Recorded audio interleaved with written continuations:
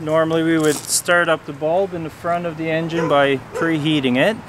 Also pre-lubing the engine for oil.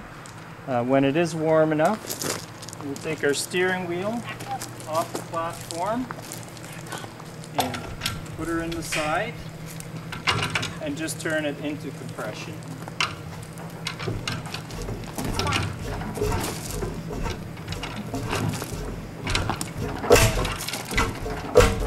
And grab it out quickly.